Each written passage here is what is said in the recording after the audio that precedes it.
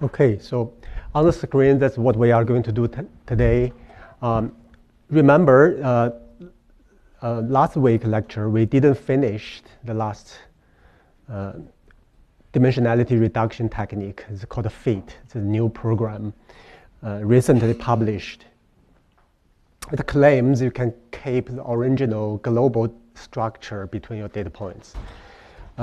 This claim is not true for t-SNE or UMAP. t-SNE, UMAP are stochastic based. It only take care of the distance between data points, whether they're close to each other or not. If they're close to each other to a certain threshold, you're more likely to be the linked neighborhood members. Otherwise, you just randomly put anywhere.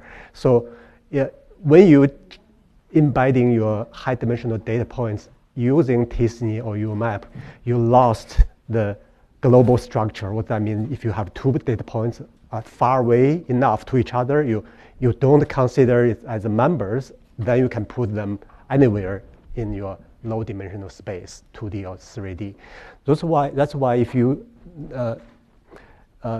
pay attention to some Twitter discussion recently, and people in population genetics using genetic diversity information from a human DNA sequence to put human individuals using UMAP or t-SNE to map the human relationship. And that was wrong, because if you have two individuals that differ enough, then you just randomly put them in the low-dimensional space. And the t-SNE map and the UMAP will not reflect the real relationship between those individuals. So this paper published in Nature, I believe, has been criticized by machine learning field. And population genetics probably don't know the algorithm, the underlying algorithm. So they just use that to visualize the relationship between African, European, Asian, but that's the distance between those make no sense at all. After that, we will look at the k-means and dbScan spectral clusters, all built-in function in machine learning and the statistic toolbox released by MATLAB, the company MathWorks itself. We can use their documentation, provide examples to look at those algorithms, and then we probably will use real single-cell data to repeat what we have, so to make connections between those very general algorithm of the clustering and see how you can apply to your single-cell data, okay?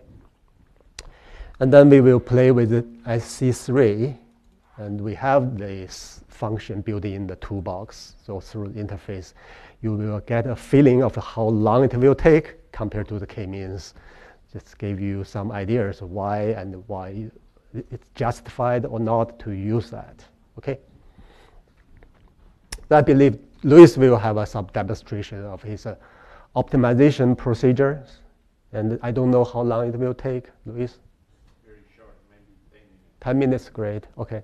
And then I have it's a guest lecture and from Michael Salins, and he's a postdoc in nutrition department. And we will not be here. I played the Zoom video, and he talked about the annotation of the cell type to give you the impression how exactly this workflow should work, okay? We have a one-click solution, and you get everything from the top to the end.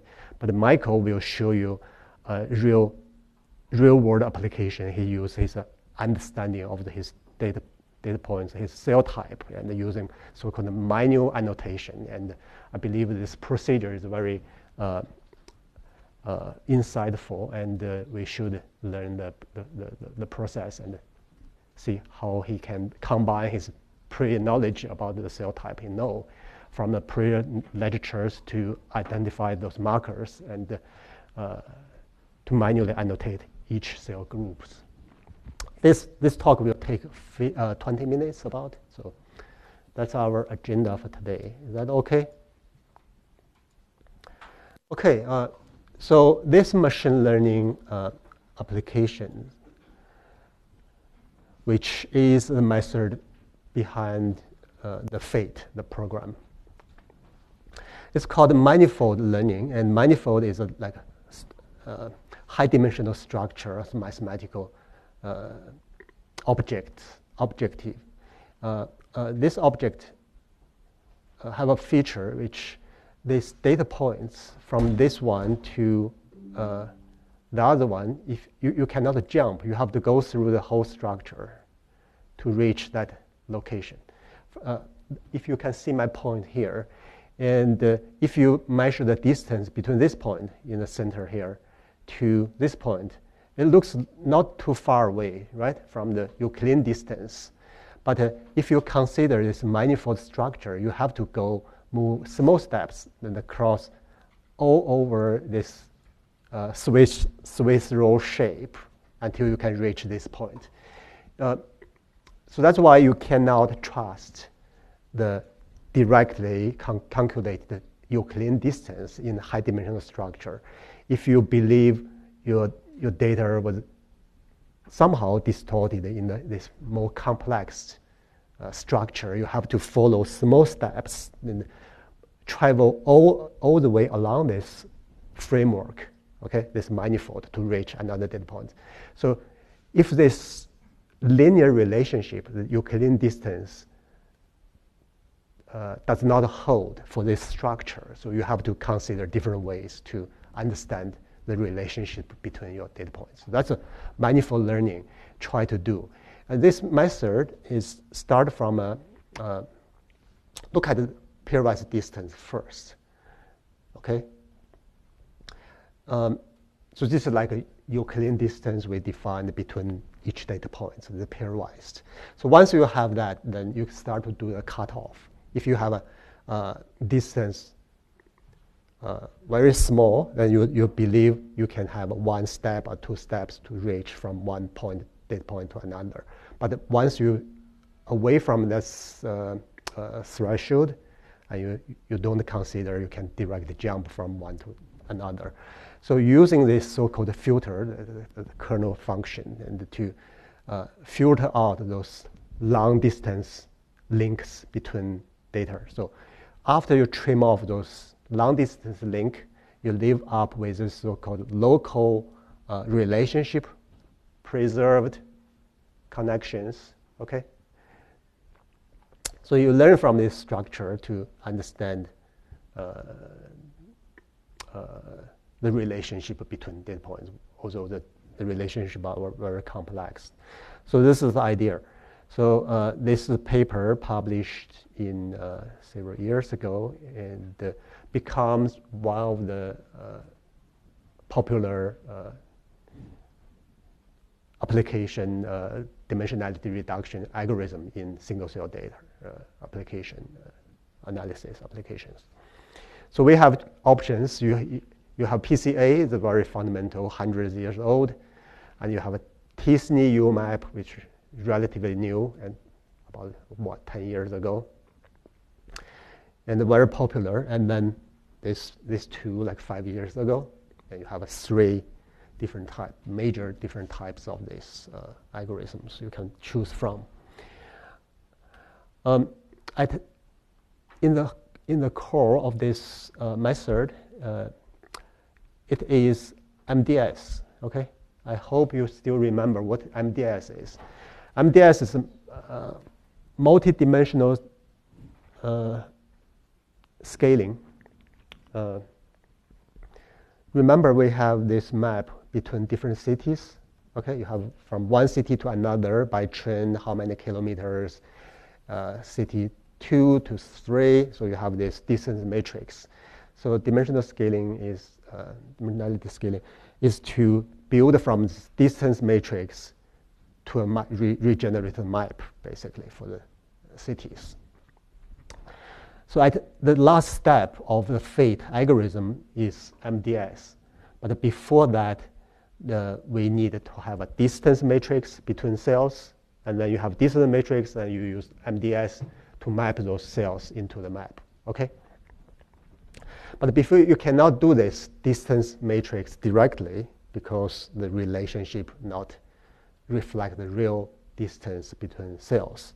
Some cell although looks very similar or close to each other, but if you follow the cell's development trajectory, you have to go from different states to different states, a lot of intermediate states. So this method starts from a distance matrix. So you have data and you compute the distance between cells, and then using this filter, okay, to transform distance into some terminology called affinity. So how closer each of these data points are. So through this transformation and use some diffusion probability method, but essentially they're transformation or procedures to change the distance measures. Okay. After that, the last step is to use MDS to generate the map. So this is a very typical machine learning algorithm using a lot of this distance, kernel, affinity, diffusion, MDS, but you have to understand the core is to MDS itself, MDS. But before MDS has some distance transformation, that's all. So MDS allow you to keep the global structure, so the cell in this corner here will be very different from this corner here. So this map will be claimed that keep the global structure of the cell relationship. Okay, it's different from the t-SNE or UMAP.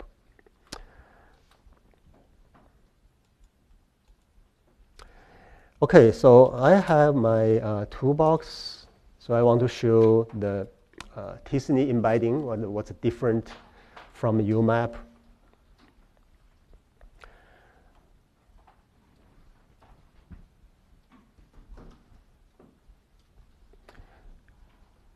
Yeah, I made some modification for the interface, but essentially they are the same.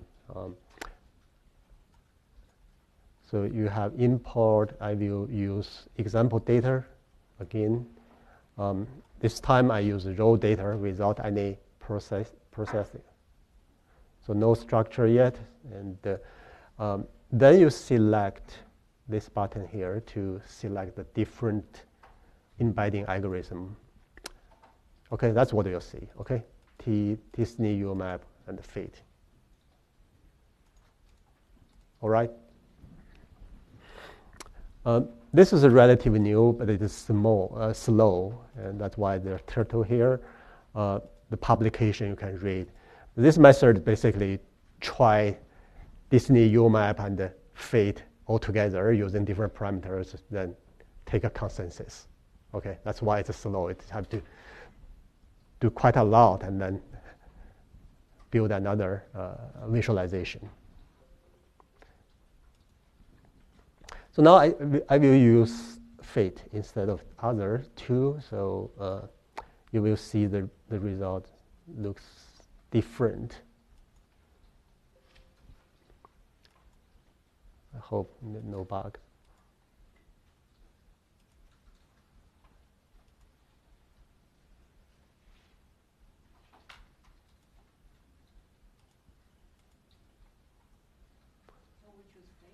Yeah, you can choose fit. Yeah.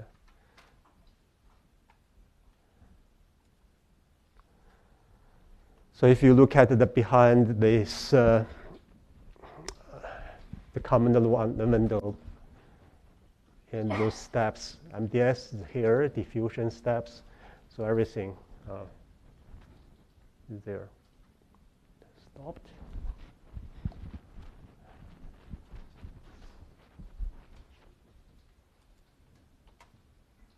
Yes, it's still working on my computer.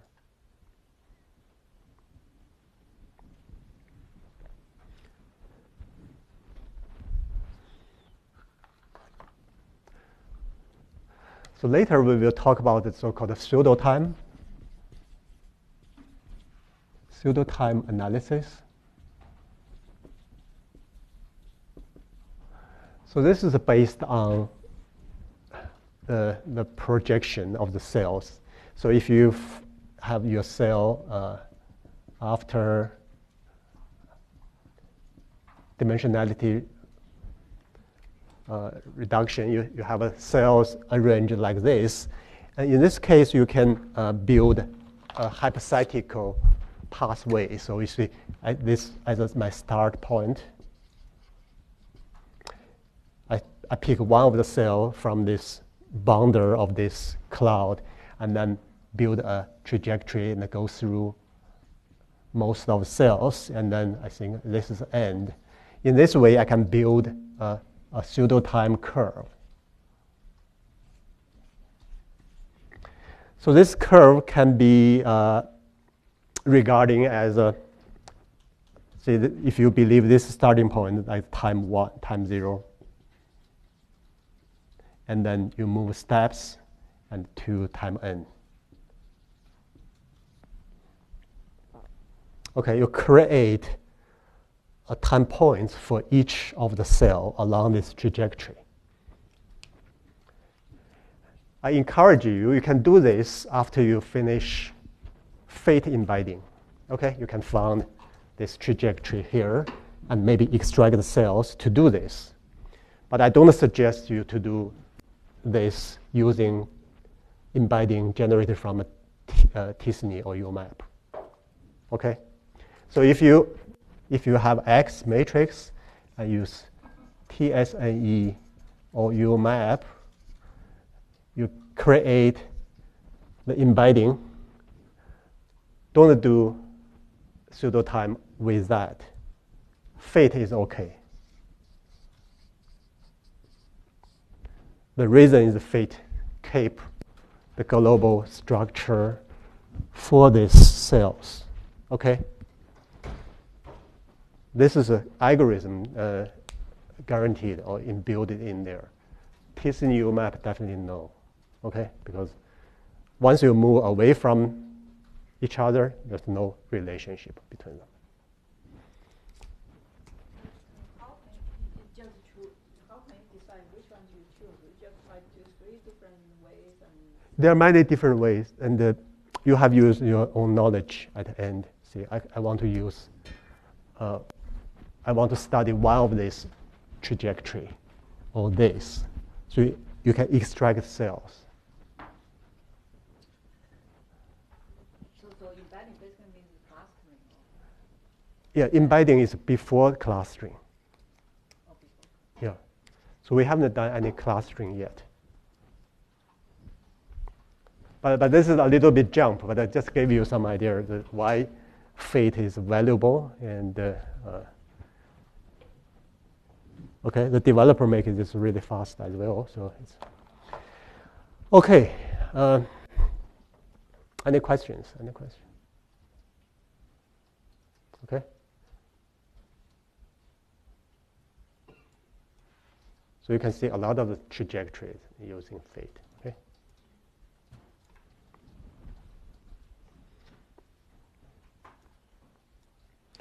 But fate is not very good for clustering because clustering you want to have one class and another group, right? And if you apply k-means to this, you know, as we said in the lecture, k-means are not good to deal with this kind of structure. It's good for like one cloud, class. Okay, so in this case, I will change.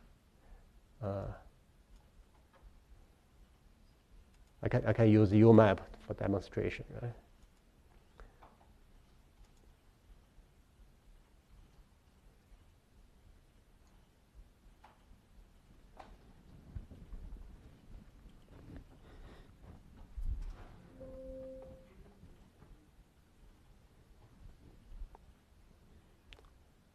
Yeah. Did you say no to the existing embedding before you selected?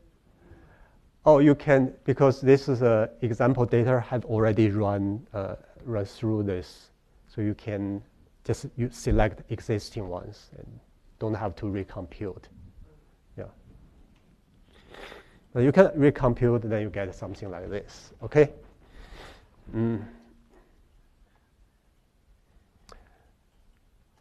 So this is a beautiful 3D structure, and we can easily do this k-means algorithm with this. So it's a tree here, okay?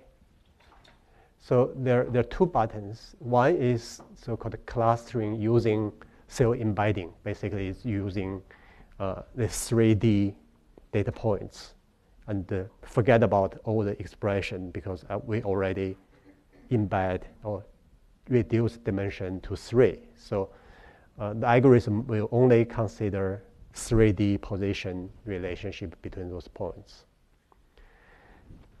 And the button next to it is to clustering using original the expression matrix.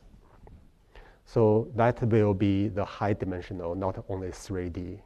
So this method, if you click this, this will be the only option I provided as C3 because I didn't find any other algorithms better than SC3. You have a lot. I mean, different publications you can make. Say I claim, but none of them good enough. So I only keep which reasonable. So we can jump.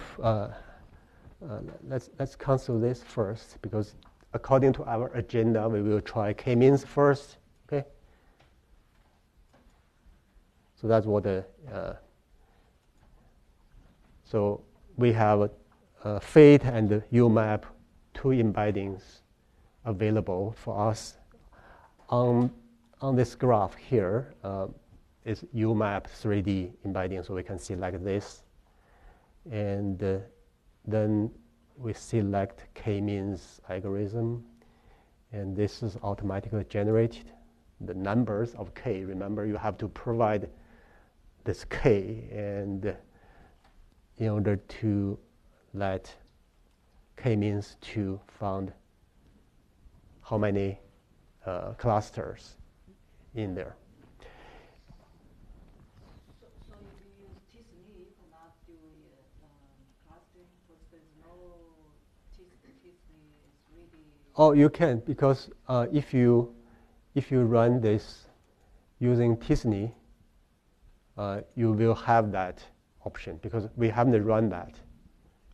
But if you decide to run t-SNE, then you have 3 options. You have fit, UMAP, and t-SNE. Oh. Yeah.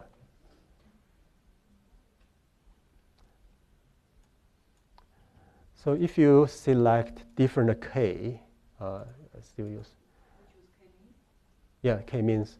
If you use different k, so I will 1, 2, 3, 4, 5, 6, 7, 8, 9, 10, maybe 10. You will get different picture, and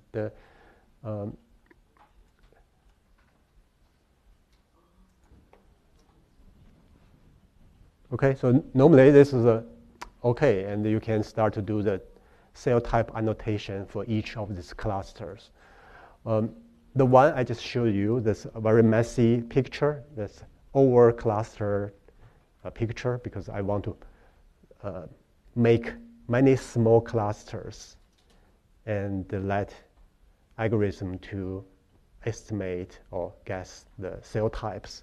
And then if different clusters share the same cell type name, I will merge them later. You can also do this because in this case it's very clear this is one cell type here. So you don't have to over cluster to separate them, this one into 3 or 4 different subclusters and merge later. You can just directly say, okay, this is one cell type, and I will work on that. So the number 10 means just compute 10 clusters? 10 cluster, yes. If you believe there are 11, then you can add 1. You can make changes here if you decide to say, okay, for example, I will use brush here to select these two groups. Okay, you see here there are this scarlet red and orange, these two clusters. I want to merge them into one. I can select and click merge. They should merge clusters and make 7, 9, these two, and merge into one. Okay. So you can make some small adjustment if you need.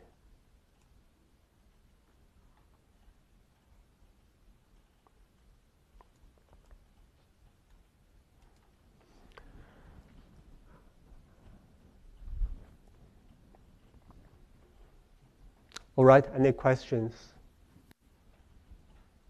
Yeah, okay. Now I want to look at the k-means. If you look at the documentation, let's see which k-means. If you use which function, it will tell you where this function is, the file is located. Okay?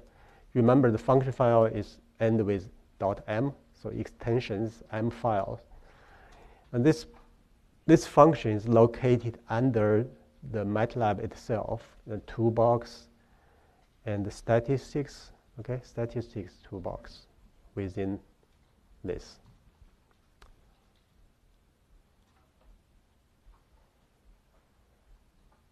Yeah.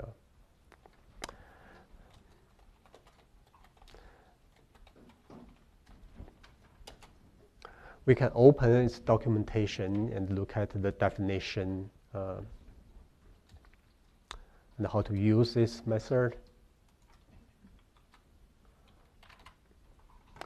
Okay, so the basic use, you need at least two parameters. One is the data, okay? Data is big X. Remember this big X, we send it to big X to the k-means. It's not the original single cell expression matrix. What we send to it is embedded. So after this embedding, and we have, so this is we transpose it. Okay, so this will be cells by genes. Okay, so this original data matrix contains thousands of genes. But after we did this UMAP or t-SNE embedding, what we get, this X, like this small x, this data, that's our input for k-means. In this case, we still have the same number of cells, but how many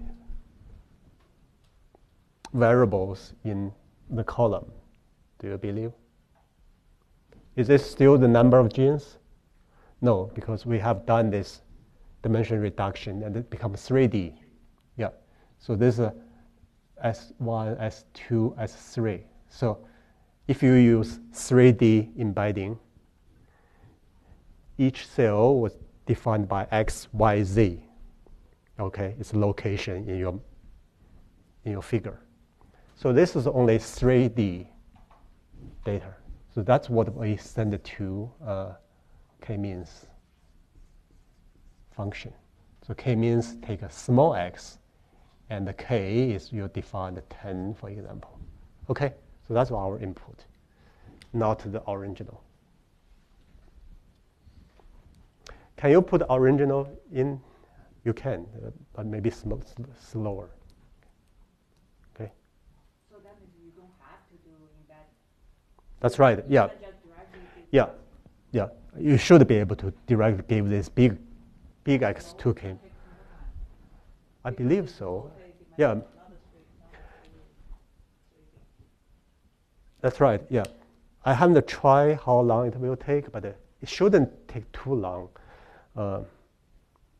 But this will be directly cluster your embedded cell data points rather than the original cell profile, and it will make more sense because you visually see, okay, this is a cluster, but if you use this, because there's a nonlinearity within the cell, maybe you didn't cluster all the cells in that group in together.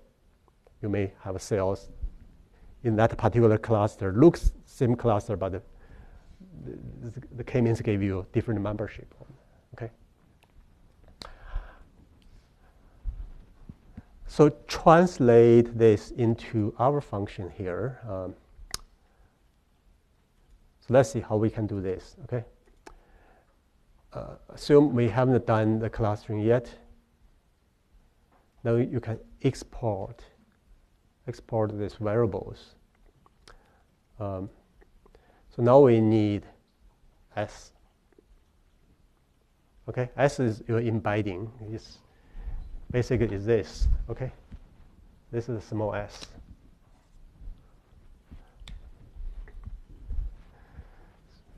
So if you want to do cluster based on this, you can export small s, and the small s, this variable contains the number of cells. We have 8,396 cells and 3 columns. Okay, these 3 columns define the position of each cell. So that's the variable we can give to k-means.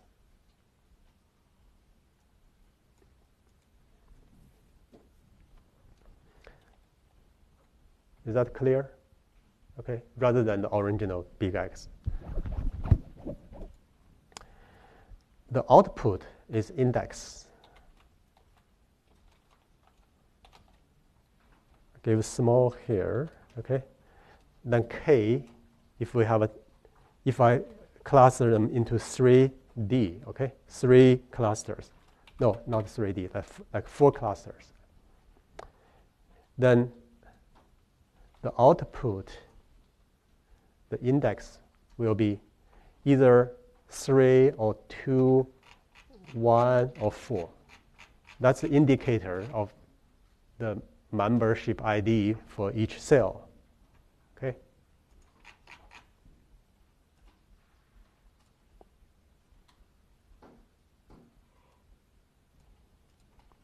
See if you can get this.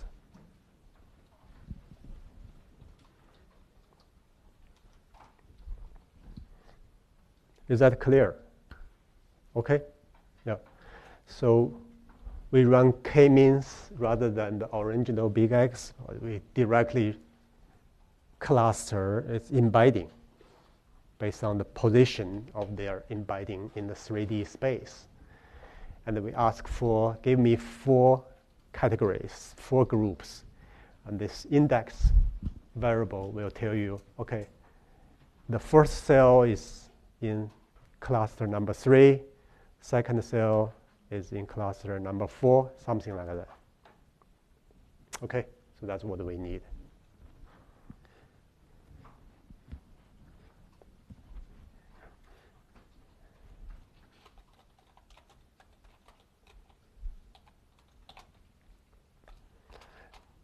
Remember, you can plot this as 2, second column as 3.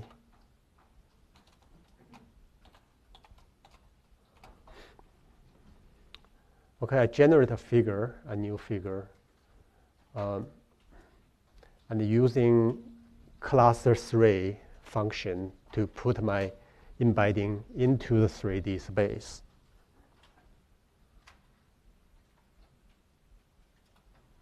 Okay,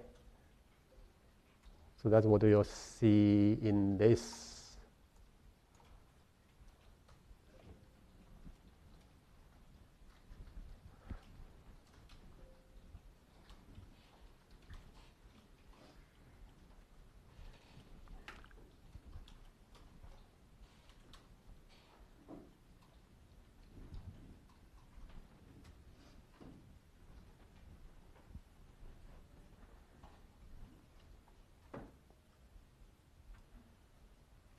Okay, you can still rotate this already. Yeah.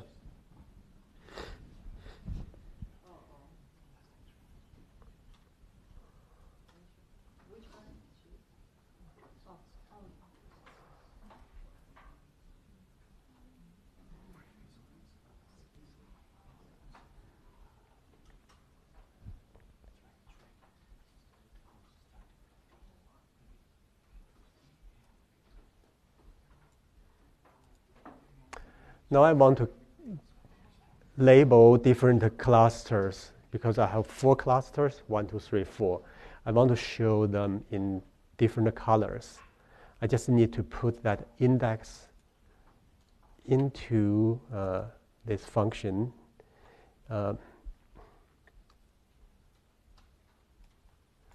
Because it's scatter 3 will take that. So I've put empty here and put the index here.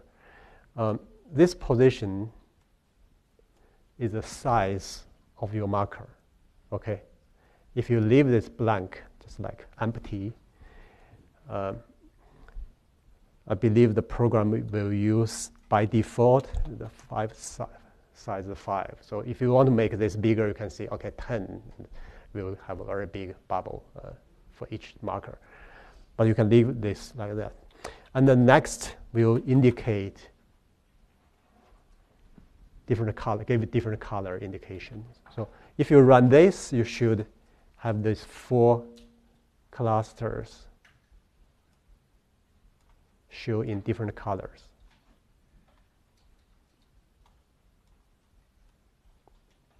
Okay.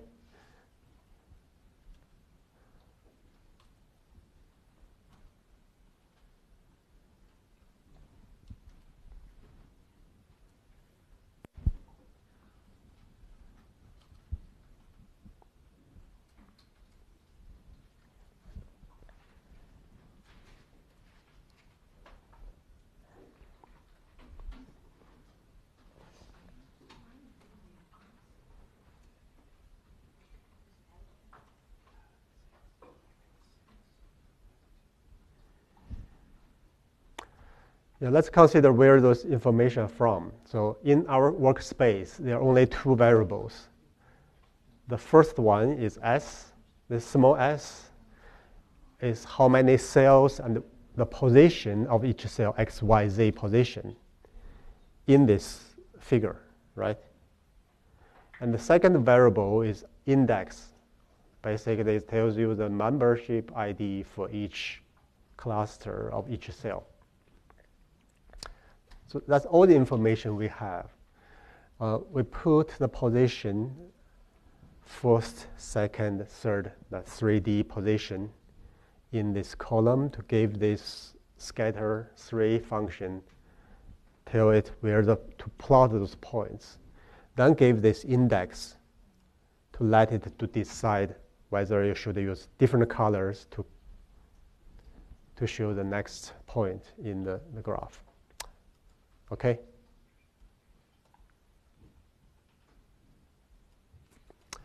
If you run, for example, I rerun k-means, this time I use 10 different colors. And the index will change to indicate whether this cell belongs to group 1 or 2 or 3 or 4, 5, up to 10. You can regenerate this scatter plot also using color. In this case, you have 10 different colors in reality, okay?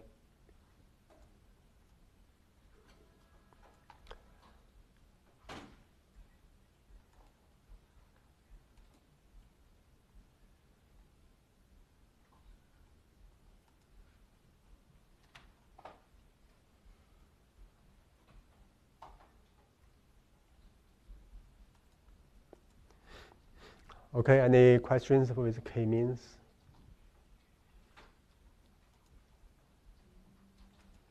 So if you go back to documentation of k-means, in the example MATLAB provided,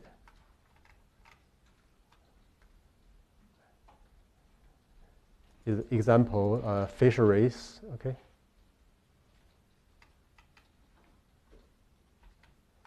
So that's a 2D.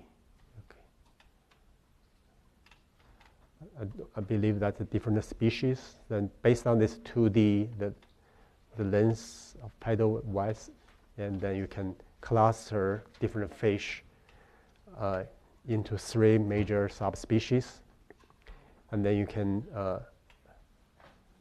run those examples and cluster them into 3 groups. And this example is randomly generated 2 clusters. And then you can color them differently and then also found the central noise.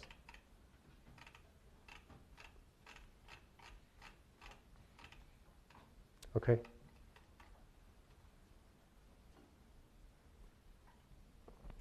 They use a function called the G cluster, similar to what I did, like 3D cluster with the index, the color. But they put the index here, okay?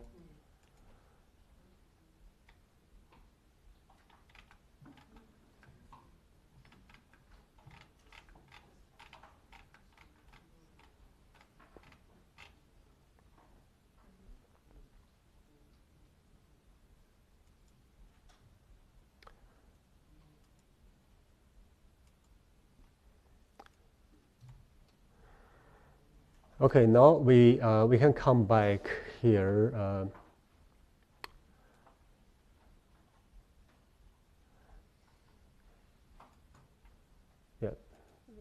Come back to here, and we will take a look of another DB scan. Okay, DB scan. Let's see which.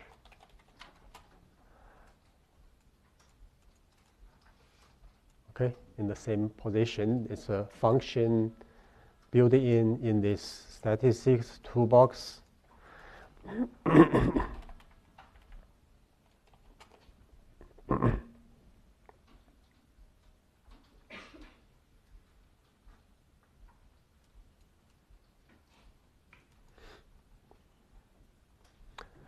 Unlike k-means, DB scan requires 3 parameters.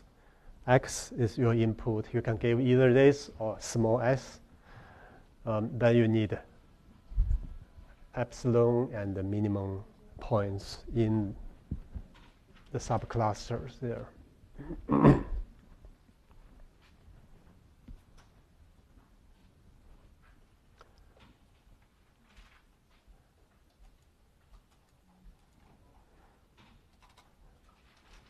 Okay, in here, instead of index, for example, instead of using k-means, I can try DB scan. Say 5 different. It's not a k, so I need 2 numbers here. Epsilon, say 0.2, and 5 data points, something like that. I don't know how to predefine or determine those hyperparameters. Okay? So I just try this and see whether what it will give to me.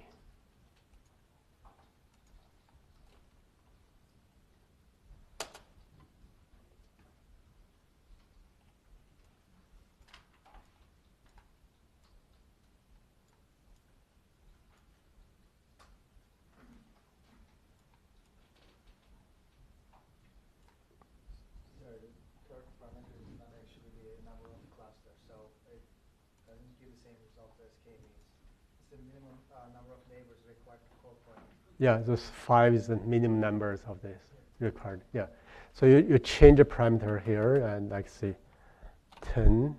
Okay, you require 10 members to be in the next radius as so-called. You can keep growing your clusters, and this will merge more cells. And I don't know how to change these parameters, but you get very different results like this. Okay.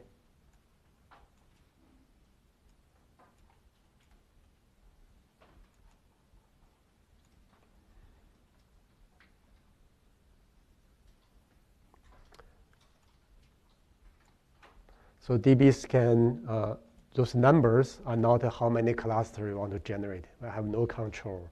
It's all based on data point itself. Okay.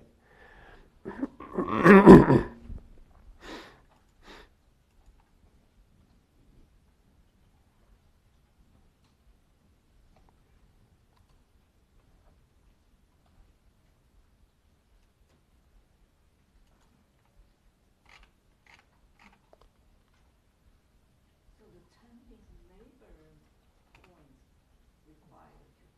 So you choose 10 points around this data center.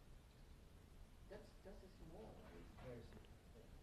It's a different way to calculate or decide the number of clusters. It's not like deciding It's the not. number of It's not number of Yes. clusters. That means usually you don't choose. You don't use this small. We don't know how to control those parameters, so we don't use DB scan at all. But it's one of the options if you have a density problem, because a lot of cells looks scattered around, but there are some cells very dense. Maybe some special cases we use DB scan. So usually we use k-means. We use k-means would be enough, yeah. Mm-hmm. But as a lecturer, I just show you their options. Yes. So what is the numbers, like the 0.25 and the 10, what is that the parameters for? This parameter tells you how you grows how you move your subcluster focus. So this algorithm will draw a lot of circles, and then within the circle, if you have, for example, you define 10, if there are 10 cells in there, it will consider, okay, this is subcluster. It start to move a little bit. If next point you have only 9 points, then it will stop here and introduce another new cluster, start to grow. If you make this number small, instead of 10, you say 5, and then this small bubble will keep going and until you stopped somewhere.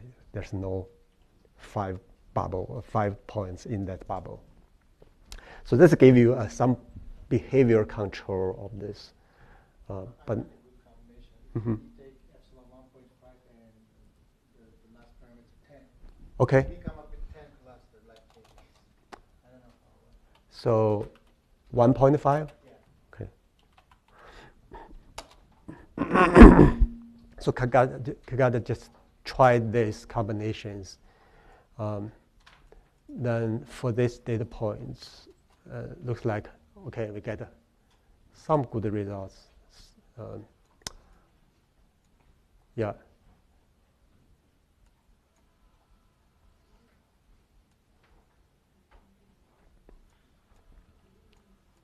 Yeah, maybe in some case, you worth trying out some of the combinations of parameters.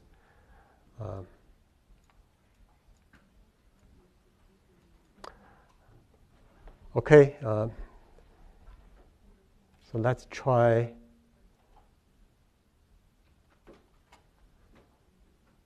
which spectral cluster. Okay, same toolbox.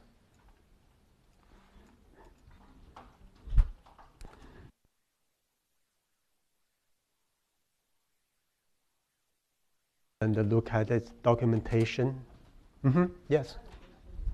So when we're trying to bring up the figure, Mm-hmm. put 5, then IDX, what is 5? Oh, this is the size of your marker, the circle in the plot.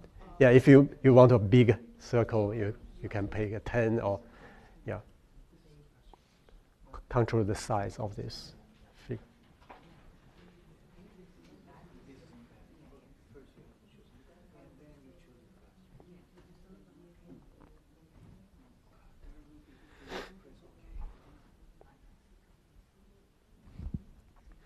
Yeah, spectrum cluster algorithm allow us to have 2 parameters, input and k, and k I believe is the number of the clusters you can have. Okay.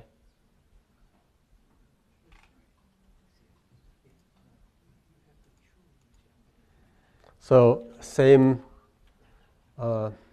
same as k-means, basically.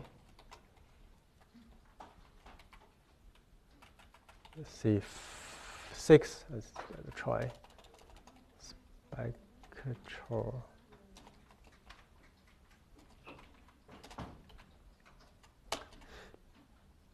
Okay, same.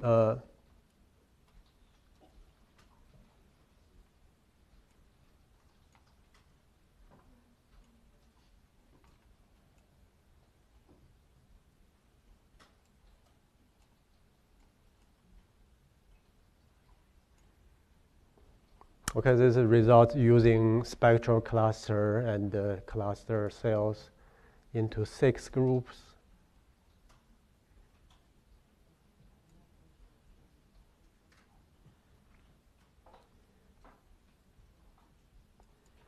Maybe I change the number to 11.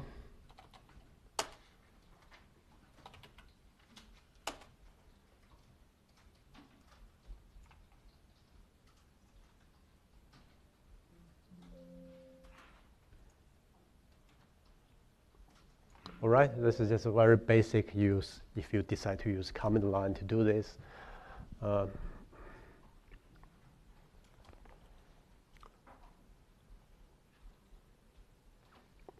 Yeah, I believe all this algorithm you can apply to embedding. So this dimension reduced data set. So you can consider that as your input data set, even without this one, because you already reduce the dimension to this, and you want to cluster cells. But you can still, if you decide to use original, but just remember the transposes make the cell by gene, and because those clusters, all these functions will take a matrix which rows are the cells and the columns are the variables to define those cells. Okay?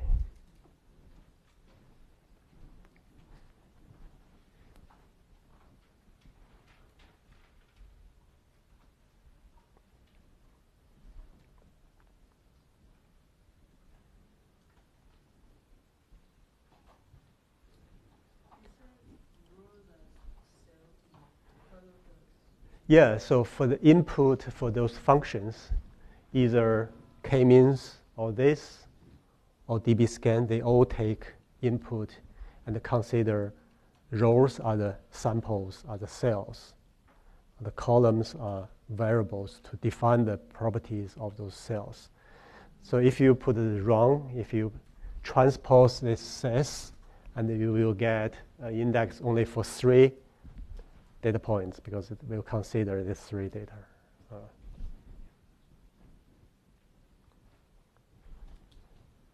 If you don't transpose this, put original X, you will cluster genes rather than the cells.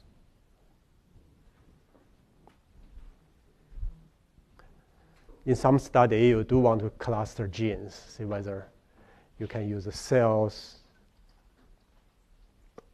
expression profiles to define the group of genes which express similar across those cell populations.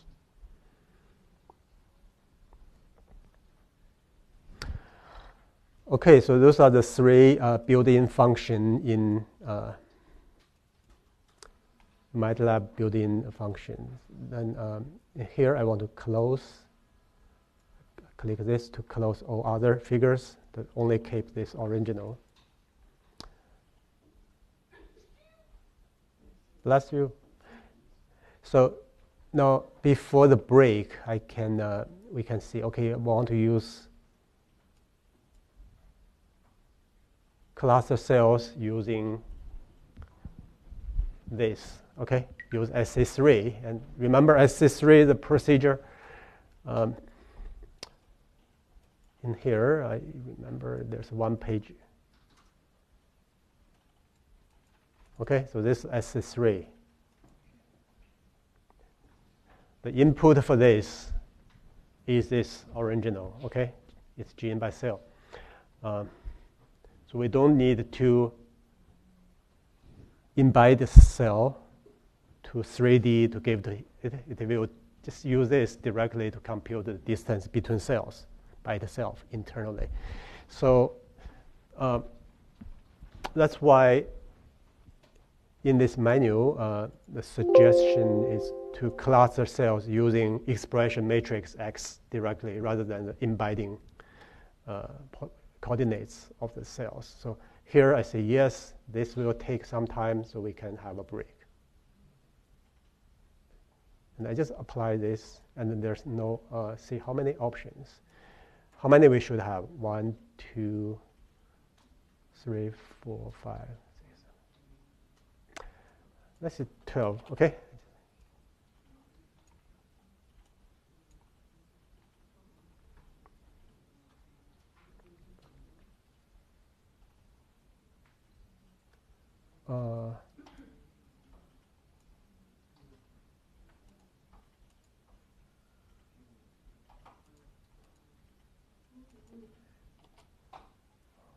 Well, something wrong, so we'll probably not be able to test this. Let me do a filtering.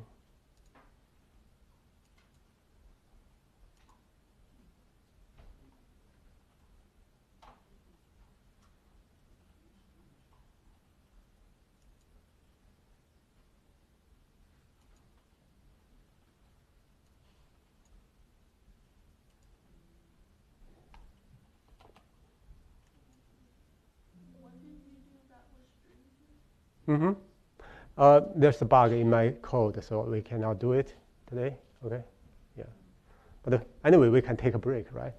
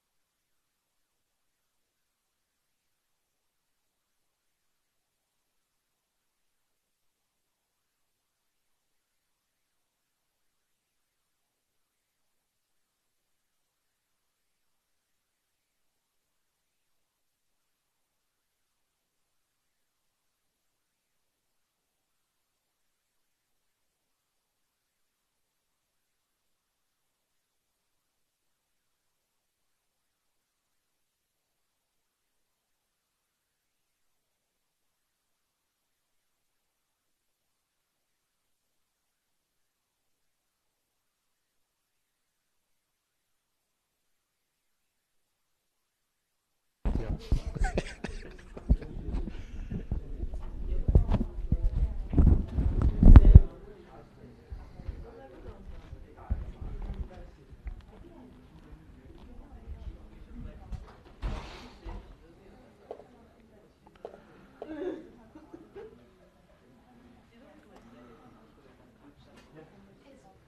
you showing the video that Michael?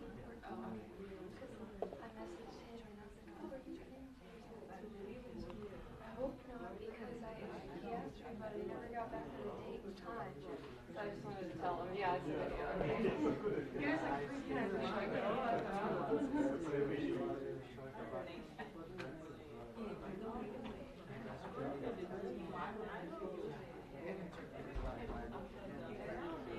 Okay. Yeah, all right. So Luis is going to show some demonstration on her computer on his computer to see the optimization procedures. Okay. Yeah. Hello, everybody. Good morning. This will be very short. Just remember the pseudocode of the swarm intelligence algorithms. We have a search space and some particles trying to find a good solution that may be the best optimal solution, right? Just remember these meta-heuristics cannot guarantee that we are getting the best solutions, right? This is the trade-off. So you remember we have a function and we need to find the minimum value or the maximum. And here I have an implementation I did some years ago, actually maybe 8 years ago. So we have an implementation here, and okay, no, sorry.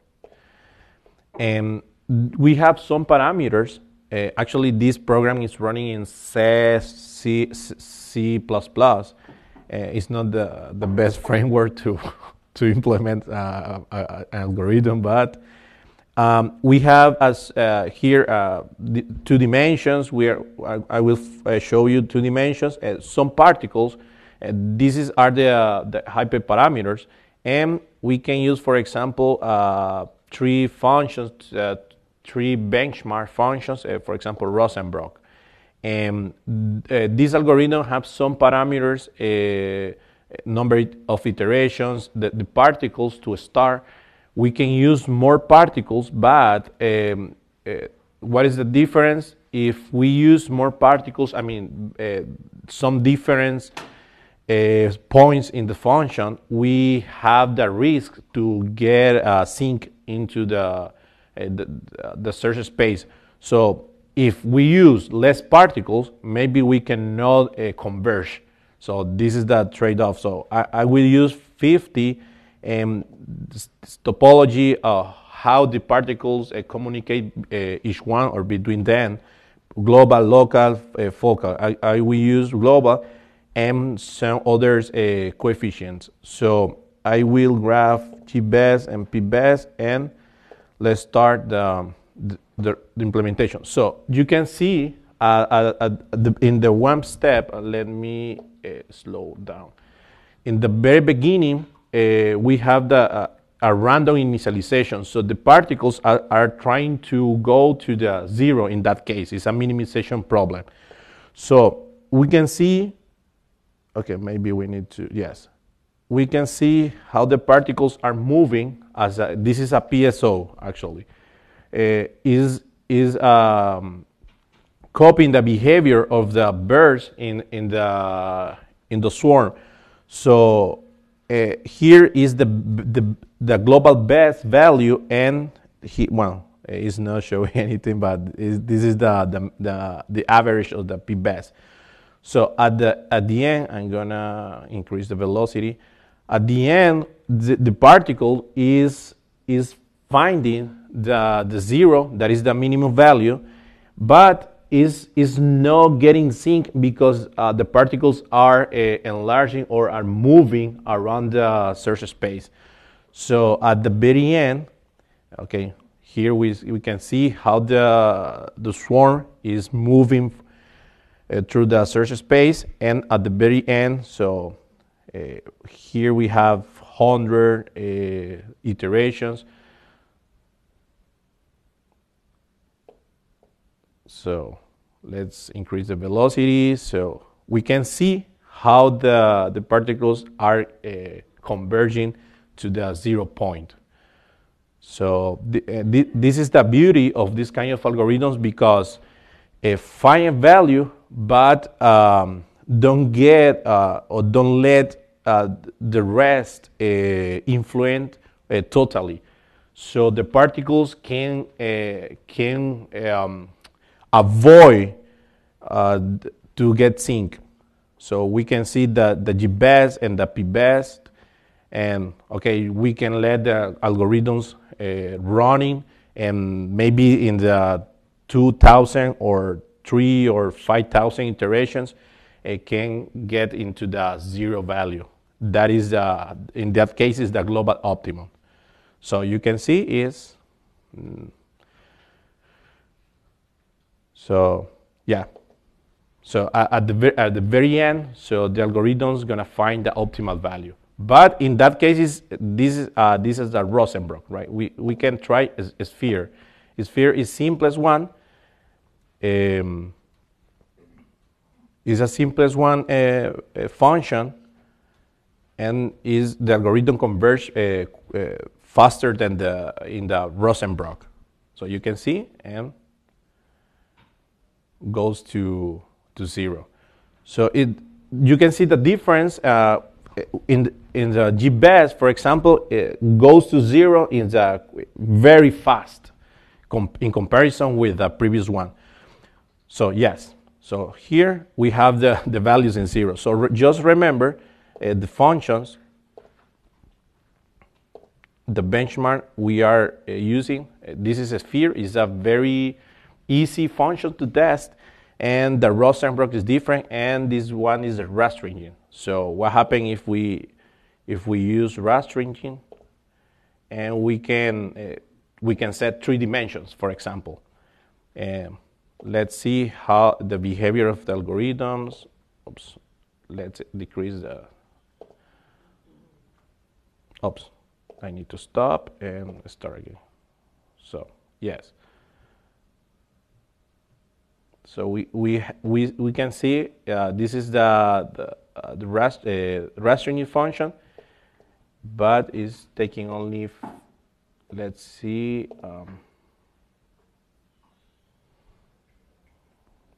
Okay, we can. Well, this is not the best way to watch, but let me restart. Maybe there is some bug.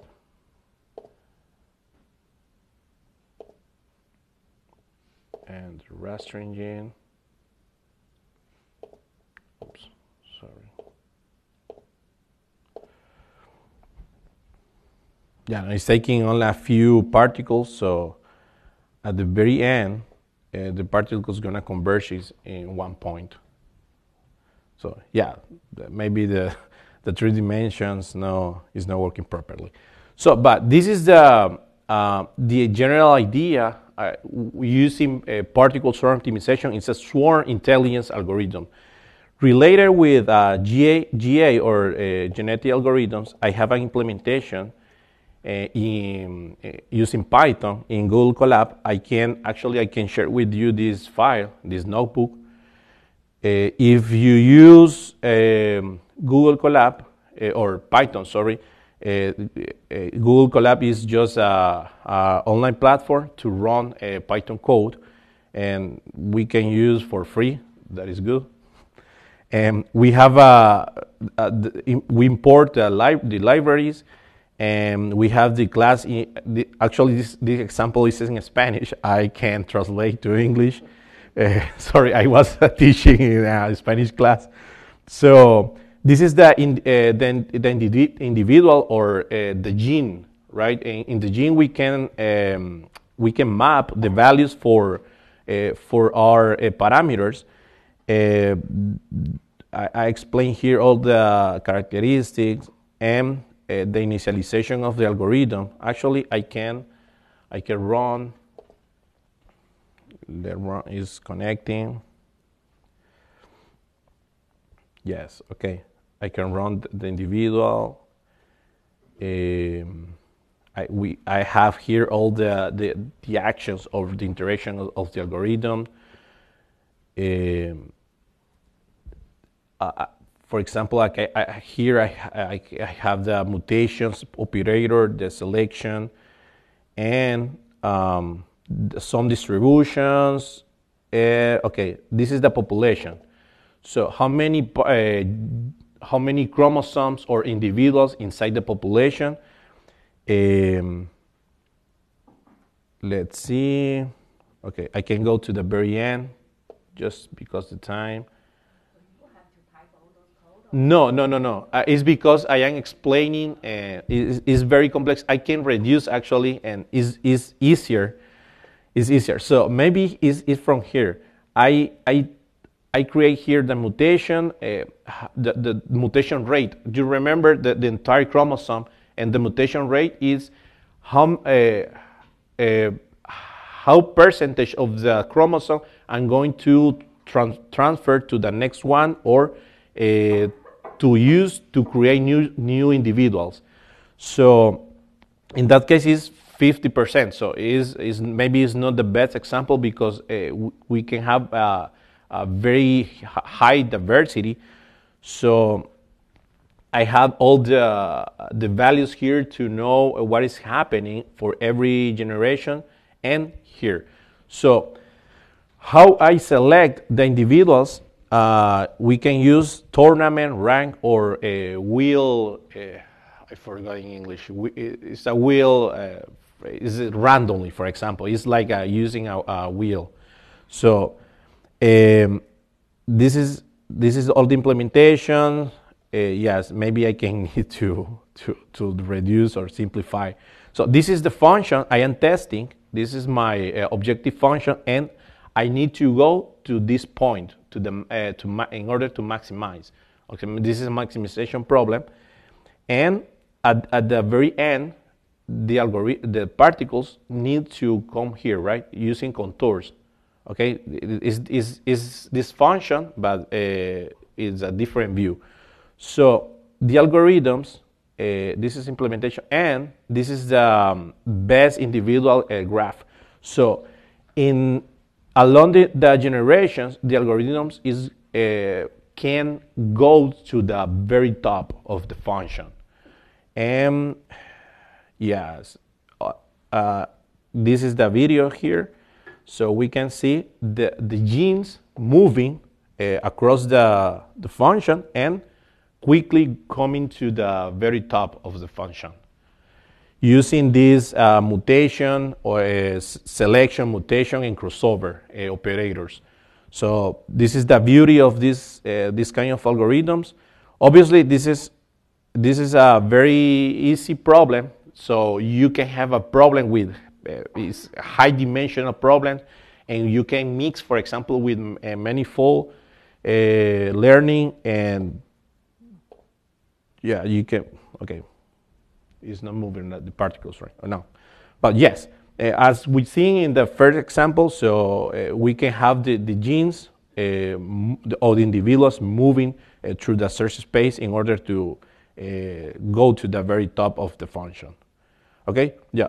So maybe this example here is very complex. So I can reduce, simplify, and share with you, and you can use. You can open the notebook in Google Colab and run every cell or every part of fragment of code, and you're gonna see the program running. Okay. So this is the very short example I brought. So, okay. Yeah. Thank you. Okay, cool. Maybe you can share the links to the links. Link of. Yeah. No, I will share the file. So you can open the file in Google Colab, and that's all. Thank you. Thank you, Luis. Thank you. So now we are going to invite another guest speaker. from nutrition department through Zoom.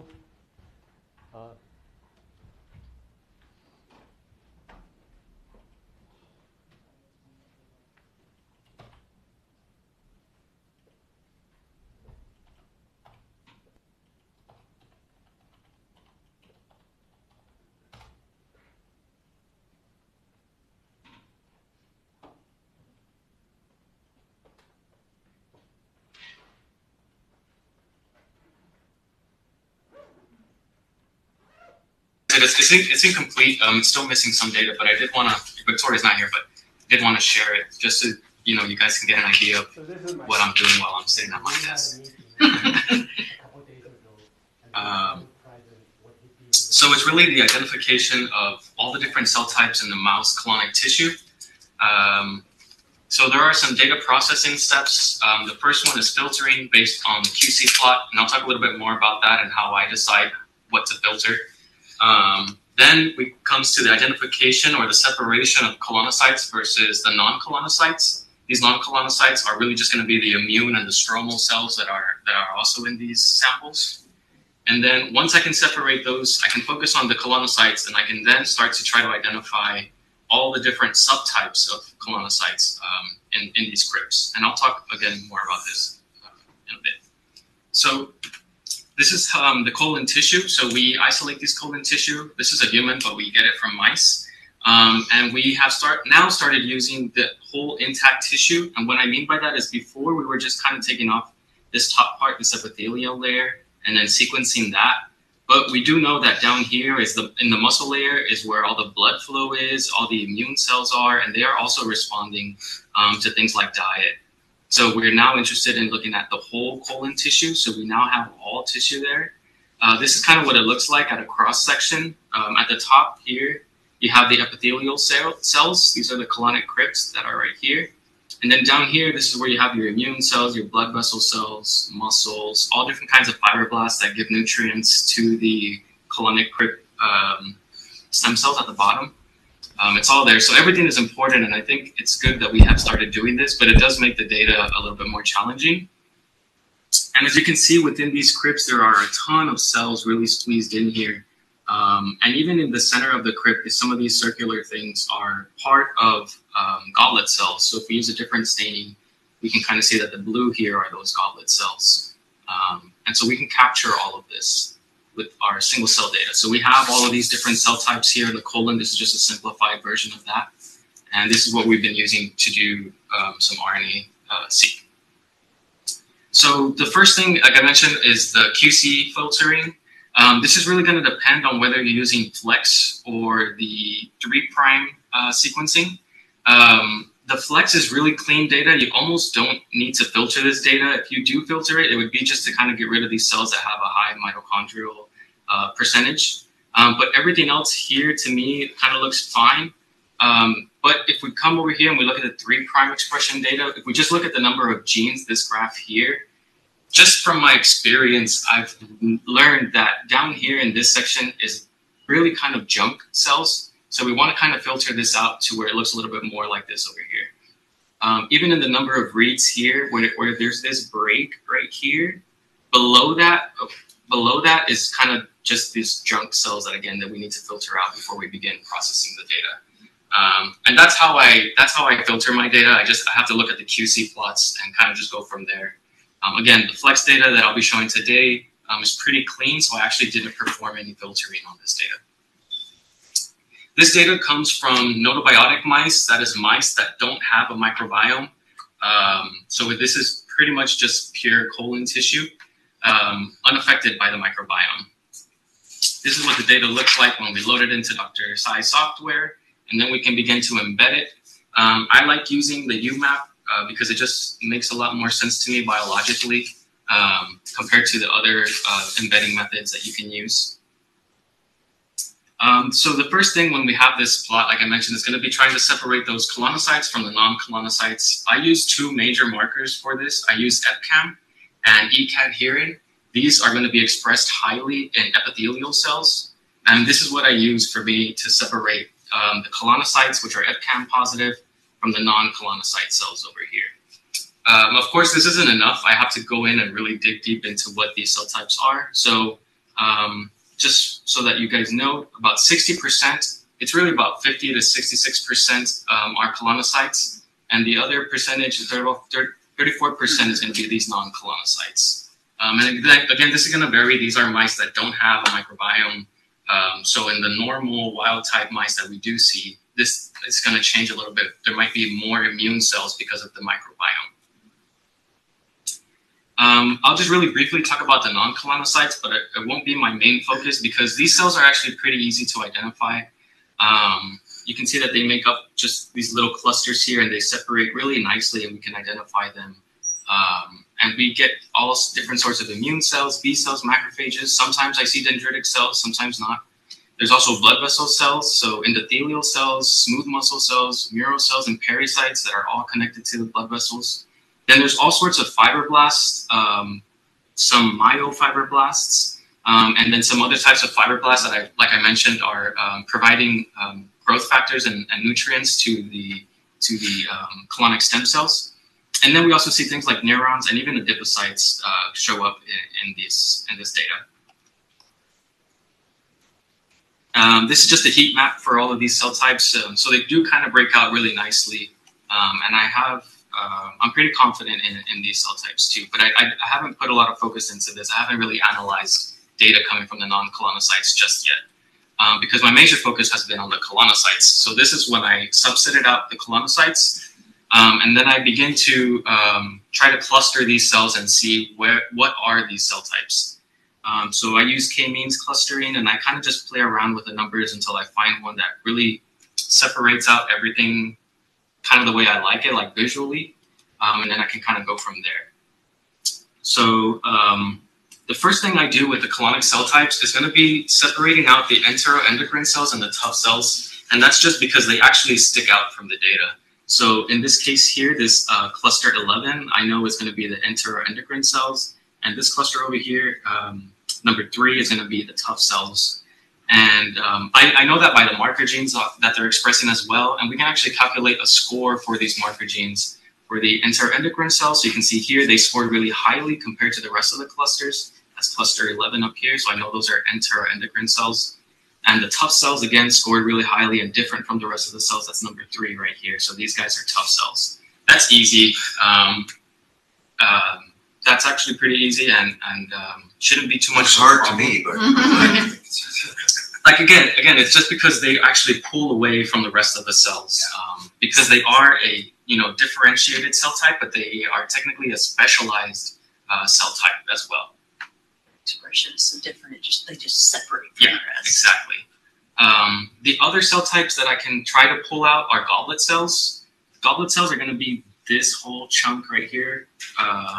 And I know that based on the MUC2 expression, so you can see that it expressed very highly in these clusters here. So I know those are goblet cells. I can also calculate a score for them, and they do separate out compared to the rest of the clusters down here.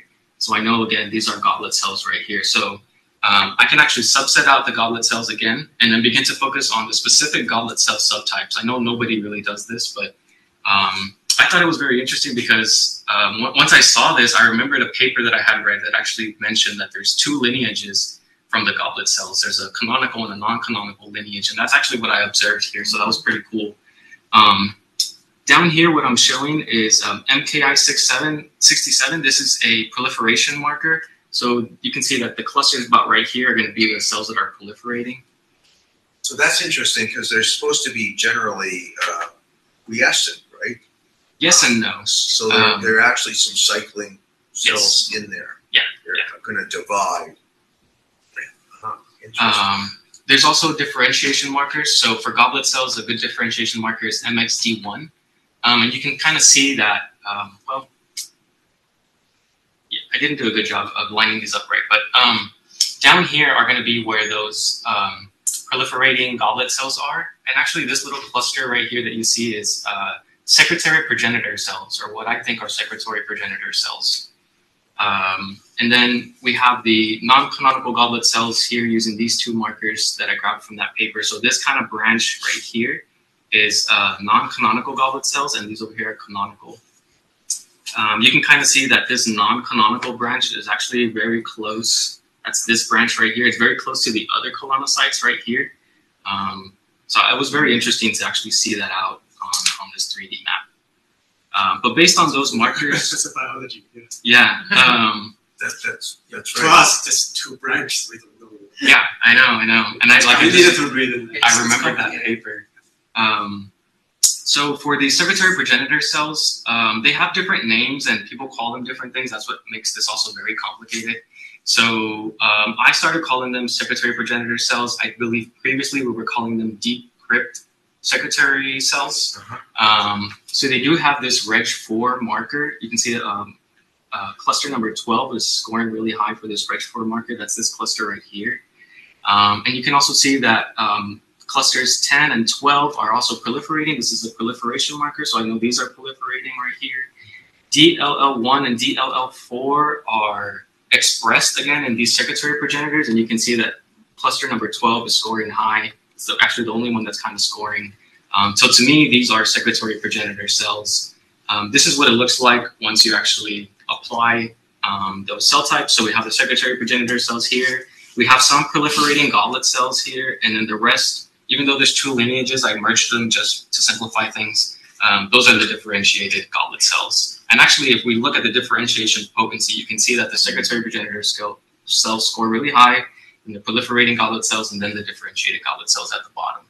So this looks good. That's what I expect from this data. Like I mentioned, we have these differentiated cells, but they're also very specialized cells. They have nice functions. And so you just saw that I was able to identify all these cell types here. The next thing would be to identify the stem cells and the absorptive colonocytes. So you can kind of see from this image to this image, I got rid of all those specialized cells. And now we're really left with the backbone of what I guess colonocytes do. So the colon is largely responsible for absorbing any sort of water that the small intestine didn't absorb. So that's what these cells, that's their function, and that's why they're called absorptive colonocytes. And so what I did was I subsetted out the stem cells and the absorptive colonocytes. They form kind of like this gradient, very similar, I guess, to this crypt right here.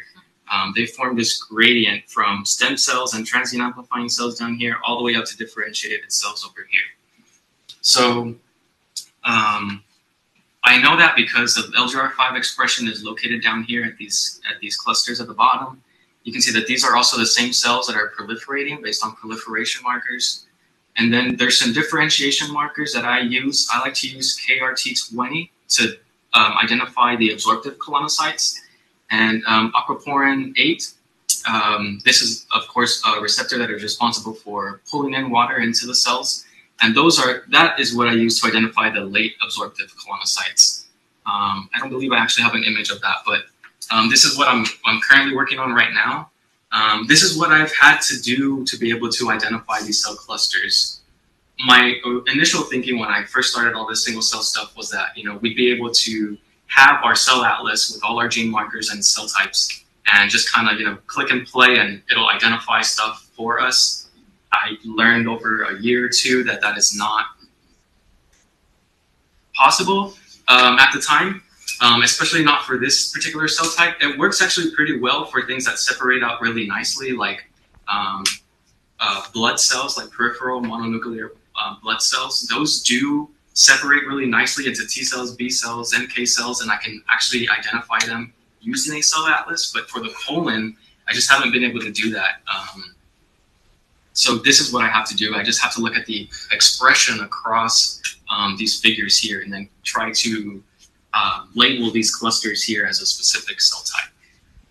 Again, this isn't finished just yet. I need to input a lot more details into this so that somebody can actually follow it. But for the most part, this is how we identify cell types in the colon. Okay. So if you have any questions, I can help you to transfer your question to Michael, and maybe next time he has answer, I can let you know. But he didn't tend to give a guest lecture like this. He just report what he learned from the data itself. But it's really a good learning material for me, and to know how the biologists use their knowledge he familiar with all the markers he's supposed to see. And when he see these two branches, to me it's just two branches of data points, but he knows there's a canonical and non-canonical goblet cells. And so you do need to embed your biology knowledge in this analysis. And for those simple ones, you can just one click, T cell, B cell is okay. But once you get into the details of the subclusters, then you need those levels of the training to do this, okay?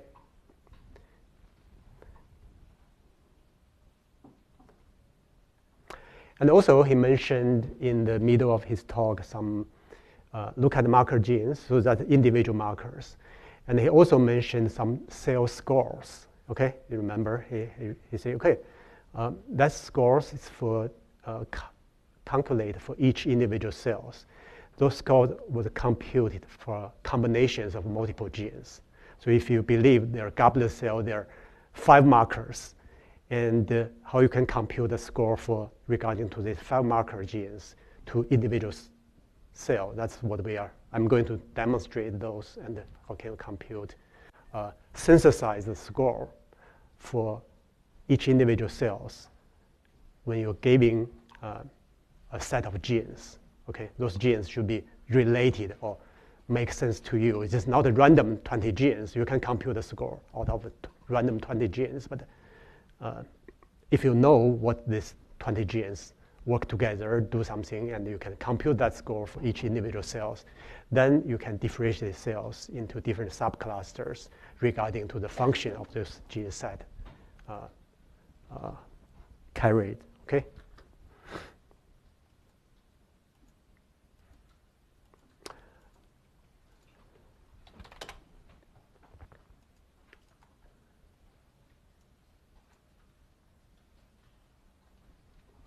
So if we come back to our example data, you can load any example data. Then there's a button, and it should be this in the very center of the menu here, right next to, below the network. And this. If you click this, and you will be asked whether you want to compute a score for those cells, or you want to compute after you want to compare 2 groups, okay?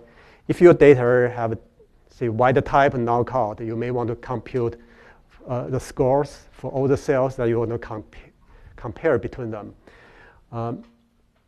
So in this case, I just say, okay, we just show the values, okay, for all the cells, not compare them. Then you have a selection of those, what kind of scores you want to compute.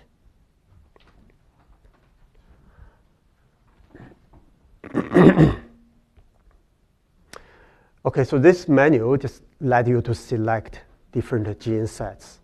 Okay, some genes you want to study mitochondrial function, then you probably have 15 genes, okay, from the database, and you want to extract those names. So this menu allows you to select what kind of gene set you want to study to compute the score for. There are different options. I believe Michael select this cell type marker scores, and he want to study goblet cells. And he select this database, and then he selected this mouse data, and he select goblet cell from this database of marker genes. So I don't know how many marker genes associated with goblet cells, but yeah, we can find it out. But if you select this, the program will start to ask which algorithm you want to use to compute this score. You can select either of them.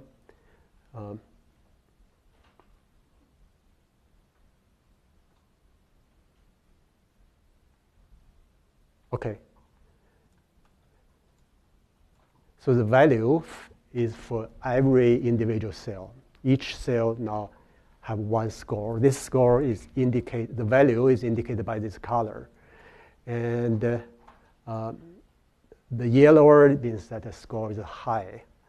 So regarding to this goblet cell marker, I don't know, there are 11 markers, okay?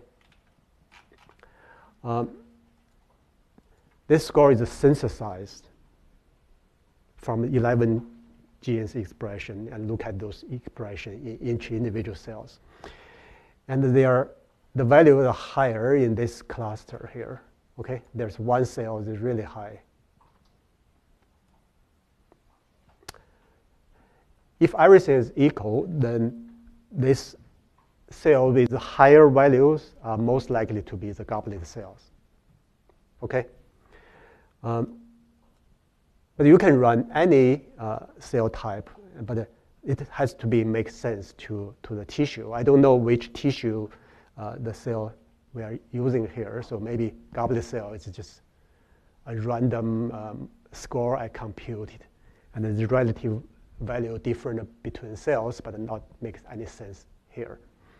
But I just show you, okay, this is the way you can compute that. If you want to try other values, you can see, okay, I want to compute a signature score, and there are multiple options. Once you have select this, then you select whether it's a mouse data or not. Then you want to see, okay, you want to have a geo-terminology gene set, gene ontology. So you select M5, and from this long list, you say I want to look at regulation of cell growth. Okay, which cell, after computing, we have a highest cell growth related score out of those.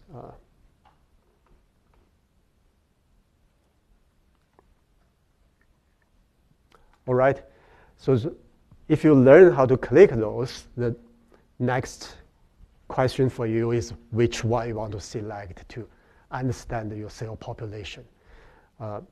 Then at that stage, I cannot help. I just give you this, and you know. Just like Michael did, he know what cell type he want to look at, and then which marker he want to highlight. He can interpret those, either their differentiation or their proliferation, those signatures. Okay, so this is a very powerful tool, but you just need to know how to use it. All right.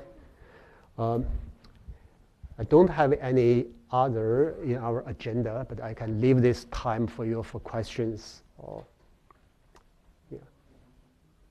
any question for Luis as well. Okay.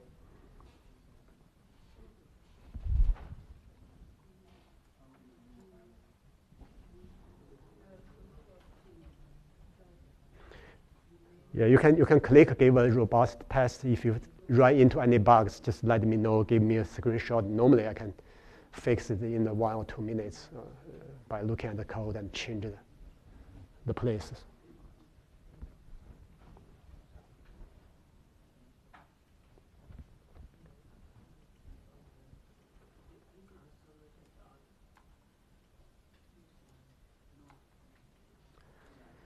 So another technique is you can brush this cell population. See, I brush this green cell, and then ask for which cells are marker genes for it. Top 10 marker genes, and it should give me those genes that are highly expressed in the brushed cells.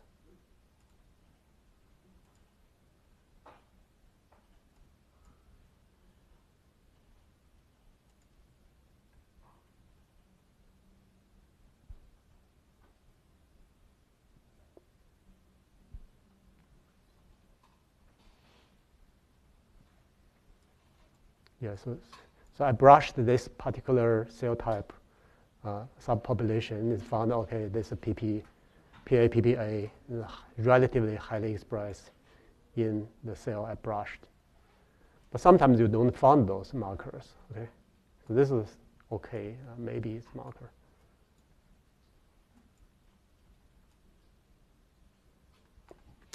All right.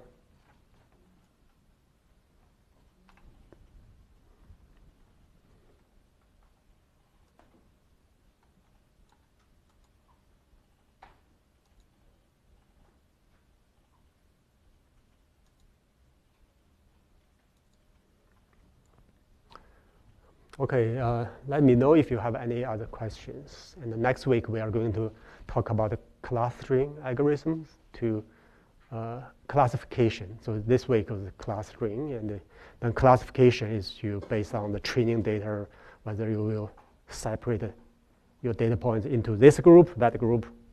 We will talk about neural networks. Kagata will give our discussion of neural networks. He's an expert on that topic. Okay.